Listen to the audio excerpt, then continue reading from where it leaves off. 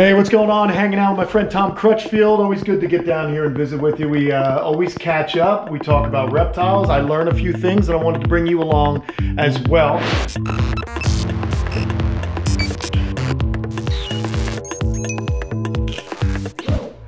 We sincerely thank all of you happy campers out there.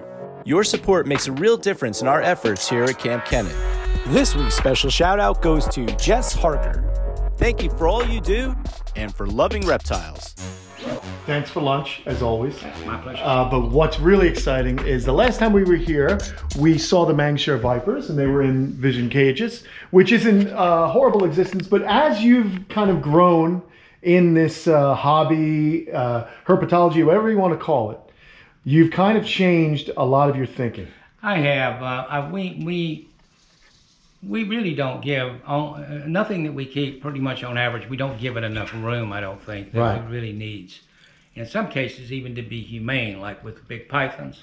Yep. And like with the Mangshare vipers, because they come from an area that gets a lot colder than here, I had to design an enclosure that I could sort of let them get down much colder than they're used to and give them sort of like something, hopefully just make them want to breed if nothing else, and make them happy. So I designed this cage. This cage is 18 feet long. This is awesome, guys. Look at this. It's divided in the middle, as you can see. You okay. got two snakes. They're currently hiding the there. door here. I'll open this door. Let's see, so we can kind of see the snakes in there. And also, I want you to notice that the floor of the cage is about 3 feet off the ground. And that means that a snake can sit up about 8 feet off the ground, like you see the big Mangshare viper up there. Don't get any closer than that. Okay, you got it, buddy. Long strike range, and you got one right there too. Gotcha. Here we go. So we won't get any closer. And that's the middle where we have it divided, and you can see there's two snakes in there now, and we can lock that down so it becomes two cages. Very cool. Or like now, it's open, of course. So is it a hinge it's on, or is it a guillotine? It's a hinge. Oh, very cool. Yeah, you just slide it down. And lock it. And lock it. Correct. But now, about this species, you know, it's natural history. They're found in cooler parts, mountainous regions, right?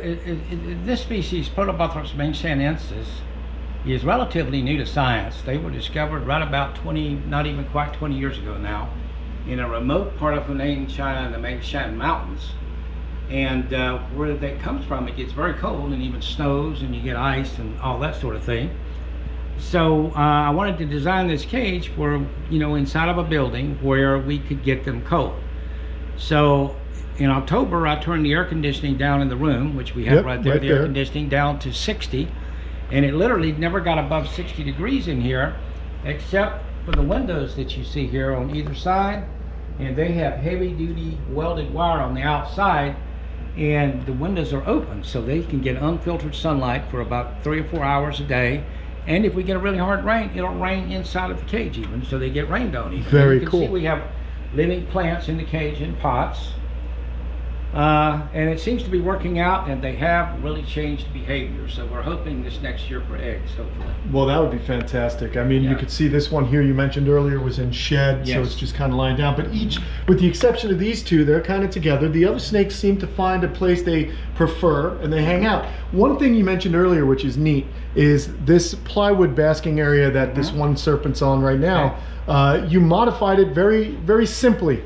Most people would just like, oh, it's a basking platform and leave it flat. Now you've modified it, and it's got itself a little branch there screwed to it. I did. And what is that for? Okay, the branch is because when they want to rest anywhere, out, you know, wherever they are, they want something to hang on to you. They want what I call tactile support.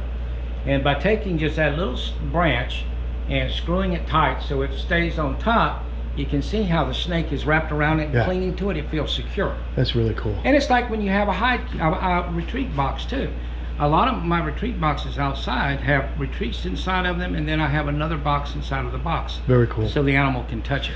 Yeah, there's a term, and I forgot it, but one of you guys in the comments, I know you'll put it there, when an animal likes to feel something against it, there's an actual term. Tactile support. Yeah, tactile support. All right, I think there was yet another term that we'll find out. Let me know in the comments below. You guys can do some work for me as well and help me remember things that I forget. Now, another cool thing about this room is you had mentioned, you know, like this is kind of neat because a lot of people think Florida, oh, everything's outdoors. Well, in this case, this animal needs a little bit of a cooler ambient temperature, but we were walking around this room before and I thought you guys might like to see this. Now it's 60 degrees for all the animals in here, but you have a simple solution and there's a reason for this. I want you to explain about, you know, why is it okay to be 60 degrees out here, but what's going on with the Gila monsters? Well, the Gila monsters are going to come out periodically and bask just like they do in nature when they brumate. Nothing, no reptile, we use the term brumate, but really it's hibernation is what it is. Okay. They hibernate. Right. That's what they do. But they're not like a bear or something where they don't come out at all. They actually do come out on warm days and bask.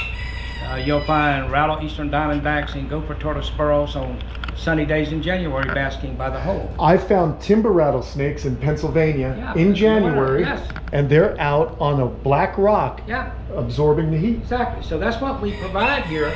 And even though we do keep it cool, we let them just thermoregulate the way they want to.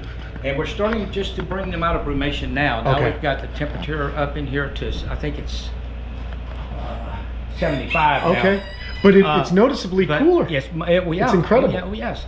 And so you see them starting to become active. Here's a Gila out right here. And I'm going to, after breeding season this year, I'm going to do new cages here for all of the Gila too. Okay. Like this, custom cages, and we're larger going to give enclosures. them a lot bigger facilities too. Yeah. So that's really cool. I mean, Tom's always evolving. You're talking about a guy with, Tom, how many years in reptiles? Oh my God. Yeah. Over 50. Over 50 years, but he's still learning, and that's the fun thing about reptiles, is that it's not a science that is, you're always going to know everything. I think that's what keeps us interested. But it's really neat when you adapt yourself and your thinking. That's the key, guys. You always have to be, and I learned this from Tom many, many years ago, the easiest way to learn about reptiles is to shut up and watch them. They tell you everything you need to know. You just pay attention real close to them. And you may not understand what they're doing then, but later on you will, and then you can put two and two together sometimes too. So, yeah, they're my biggest teacher of the reptiles. They taught me a lot about them over the years. Love it. Very cool. Listen, I just want to do a quick video with Tom. Today was more of a time for me to just hang out with Tom, get to see each other, But it's always a pleasure, my friend. And if you guys like what you're seeing, like and subscribe. Turn on your notifications and leave a comment. Learn a lot from Tom. All right, guys, thanks so much for watching. I can't wait to see what else he builds for these beautiful animals. Y'all take care. Bye now.